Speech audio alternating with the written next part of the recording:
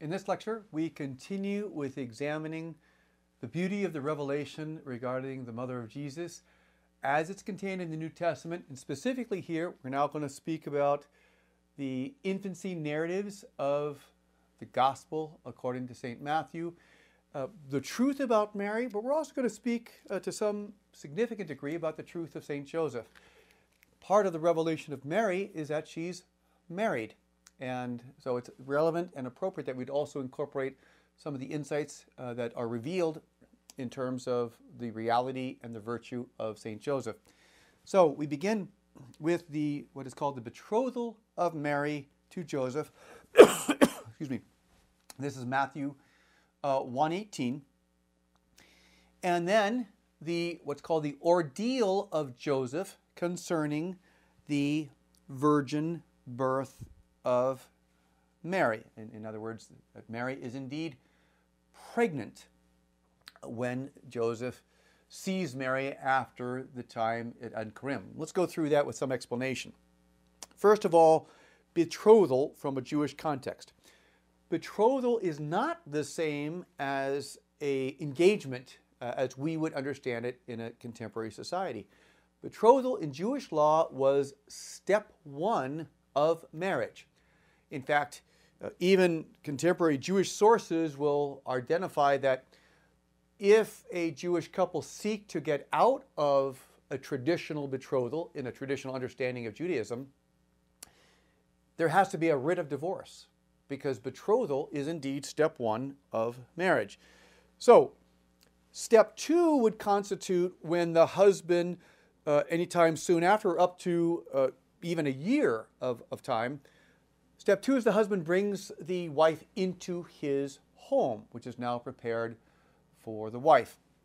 And so we have the revelation of the betrothal, and in a period of time after the betrothal, but before part two of marriage, when Mary is brought into the home of Joseph, the Annunciation takes place. And so in this context, we have Joseph, and again, remember that as soon as the Annunciation takes place, soon after, Mary goes to the hill country, and she serves Elizabeth for a period of some 3 months or so. After which time, Mary returns home, and it would be logical to say that Mary is showing with child. This is her 4th month. So she's showing. Now, classically, there's 3 different responses, at least theories, regarding what St. Joseph does upon Mary's return, and he becomes aware that she's with child. The first, which is by far the minority opinion and has not really been championed by anyone significant in the church, is that Joseph thinks Mary has sinned and is trying to get rid of her as soon as possible. That's option one. But indeed, that doesn't stand strong in terms of a real option, because according to Jewish law, Joseph has 2 options. One is to have a public divorce, which could incur death by stoning for Mary, because the implication of the public divorce would be that Mary is responsible for her unborn child. Joseph is free from responsibility, and therefore all the blame, all the fault would be on Mary. Joseph does not opt for this. Joseph, even in early consideration, is opting to put her away quietly, Scripture says, which means he's not going to jeopardize Mary. But to do so, he has to kind of take on partial guilt himself for the unborn child. That's what happens when you don't exercise the option of stoning. The implication is that you too are at part responsible for this child. So that's option one. Option two is that that Joseph was so in awe, based on his own humility of what was taking place here, that he realized that Jesus was the Messiah, that Mary was the mother of the Messiah, and he chose to excuse himself from such a historically sublime event. St. Bernard of Clairvaux, for example, would hold to that position. The third option, which I'm going to confess I think is the most correct option, and the option that's received the most support, is what the Jesuit theologian Suarez called was stupefaction, which is a word of saying Joseph was stupefied by two realities that he could not reconcile. One is that his wife is pregnant. Remember, part one of marriage has already happened. And she is pregnant, and number two, he knows he's not the father. And he can't deny the holiness of Mary. He knows of the holiness of Mary, and he appreciates the holiness of Mary, but he can't deny the child. So these realities don't seem to mix and merge. And so as some of the fathers would say, Joseph aged 10 years in these 3 days, and others say he grayed in the temple over the perplexity, the confusion of this. And then, of course, what we do know, which is revealed, is that the angel comes and clarifies. Joseph is still the just man, because Joseph, and by the way, just in Scripture, and especially in the Old Testament, doesn't mean just giving one their due, as the definition of justice would say. It's a synonym for holiness, for righteousness, the righteous man, the holy man, the just man.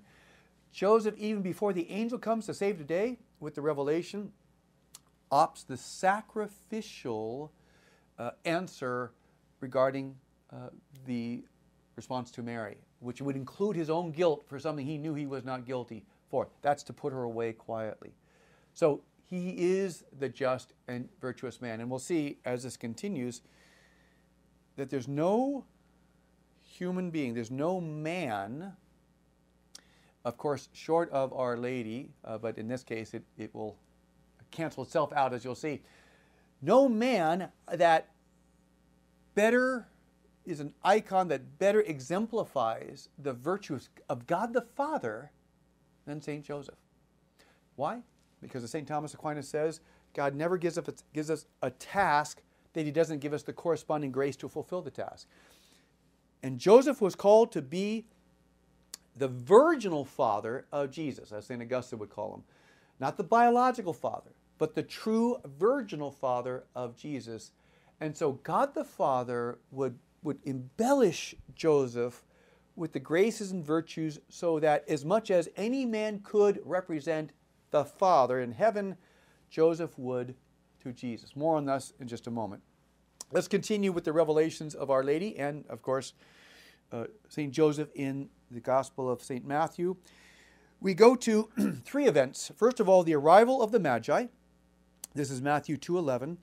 The Magi who, quote, going into the house, they saw the child with Mary, his mother, and they fell down and worshipped him. The next verse, and I want to take these three together because there's a similar theme that connects the three.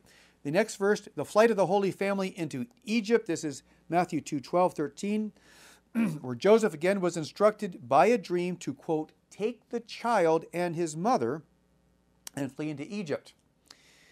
Followed by the return into Israel, where Joseph is again instructed, quote, rise, take the child and his mother, and go to the land of Israel, for those who sought the child's life are dead. Matthew 2:20. What's significant about these three together is that even in the message of the angel, the formulation is take the child and his mother. He doesn't say take your child and your wife, which would seem to imply a biological fatherhood. He says rather take the child and his mother, which implies and further reveals the virginity of Mary and the miraculous nature of the conception and birth of Jesus Christ. Now there's more with these. First of all, going back to the Magi. The Magi, these remarkably inspired kings, come and they adore Jesus. You really have, some of the early beginnings of Eucharistic adoration. Of course, it's not under the species of the Eucharist, but the Eucharist is Jesus, body, blood, soul, and divinity. And so here you have the Magi beginning the adoration of Jesus, body, blood, soul, and divinity. They're second only to, perhaps the shepherds to some degree, but clearly second only to Mary and Joseph's adoration of Jesus from the beginning of the Nativity. You also have in the flight of the Holy Family into Egypt one of the seven sorrows of Mary. So again, imagine that the FBI in its local branch is after your child. Their goal is to kill your child. Imagine the sufferings that you would experience as a parent. How many times does Mary have to look over her shoulder as she and Joseph are going into Egypt? And how long do they worry about it once they're in Egypt? It's not that far of a distance. Could it be the FBI and the CIA that go international and try to fulfill the death wish of Herod? This is intense, deep suffering. And Mary experiences this. And notice that the angel comes not to incarnate wisdom, not to the seat of wisdom, but to fallen yet redeemed Joseph. Why? The angel comes to the head of the family. And Joseph will always be, and was always, the head of the Holy Family. This is a God-given structure where the father is the head, that's authority and service. The mother is the heart, bringing love and unity and communion throughout the rest of the family. And the children are called to obey and form part of this domestic church. That's not going to change. It doesn't matter how many sociological experiments we want to try. The father is head, the mother is heart, and the children are called to enter that communion. Of course, it is true, as Pius XI says back in 1930 in Casta Connubii, if the father fails his responsibility as head and leaves, then the mother has to become both head and heart. But that's not the way God wants it. And it certainly wouldn't be that kind of error and infidelity in the Holy Family. Joseph is the head, and God the Father acknowledges that by sending the angel in instructions to protect Joseph. And also reminds us, it's not based on level of holiness. Of the three, Joseph ranks third after Jesus and Mary. He still has the responsibility to be head of his family. So it's not based on holiness, it's based on vocation. And that's the vocation of every single father, to be the protector and provider, the authority and service for his family. Now, we also see with the return of the Holy Family into Israel, the angel comes to Joseph, but Joseph also uses his own prudence and perhaps wisdom as the Holy Spirit is guiding him to avoid a successor of Herod who also has a potential for damage and danger to the Holy Family. So that's how much God trusts Saint Joseph in this process. It's extremely profound and tells us much about Saint Joseph. As St. Augustine would say, at least we can extrapolate from what St. Augustine does say about St. Joseph. There's a beautiful little maxim. And the maxim is, what Joseph was to Jesus, Joseph is to the rest of the mystical body. Let me say that again. What Joseph was to Jesus while Jesus was on earth, Joseph is to the rest of the mystical body. He is our spiritual foster father. He is a spiritual, virginal, but true father in the order of grace. That's why in the middle of the 19th century, the popes proclaimed Joseph to be the patron of the universal church. I remember always what's called the challenge of St. Teresa of Avila. So Teresa of Avila, the doctor of the church on prayer, she was on the point of death, and she said doctors couldn't help her, so she went to St. Joseph. St. Joseph cured her. She named a majority of the Carmelite monasteries after St. Joseph after that point, and she proposed what could be called the challenge of St. Joseph. She said, if you have not experienced the intercession, the power of St. Joseph's intercession, ask him for something important. Give him the opportunity in your life to manifest the power of his intercession, and you will not be disappointed. And so I encourage you to do that. I've done it, and I've seen and been awed at the intercessory power of St. Joseph. Remember, in the church, as we'll talk about, latria is that worship exclusive to God. Dulia is the reverence due the communion of saints. Hyperdulia, as we will define and explain, is that unique level of devotion that is appropriate for the Mother of God. But within that category of dulia, there's something called proto-dulia. Proto-dulia. That means first among dulia. And both Leo XIII and St. John Paul II have referred to Joseph being the greatest saint after Mary, therefore receiving this protodulia. And this is because what Joseph was to Jesus, he is to us. So Joseph is second only to Mary in the order of the intercession of the saints regarding our needs.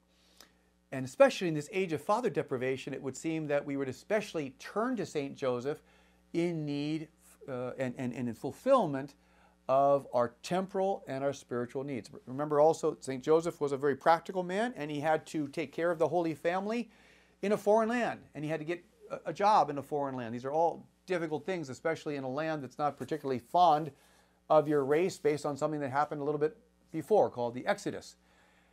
Joseph understands the challenge of the working man and of the needs of all individuals in the temporal order. And that's why, as we hear from the Pharaoh, the ite ad Joseph, go to Joseph. This is Pharaoh's encouragement to the people of Egypt during the time of the famine. Joseph, the Old Testament Joseph, who foreshadows the New Testament Joseph, takes care of all the people because he's made provision. Well, that anticipates Saint Joseph, who is the foster father of the church. He's the universal patriarch, which again has and bespeaks a intercession second only to Our Lady. So we want to ite ad Joseph. We want to go to Saint Joseph in our spiritual lives. We're going to pause here, and this will complete the infancy narratives. And in our next lecture, we're going to talk about a couple of the extraordinary revelations regarding Our Lady in the Gospel of John, as well as the other New Testament references, including St. Paul, the Acts, and finally the book of Revelation. Thank you.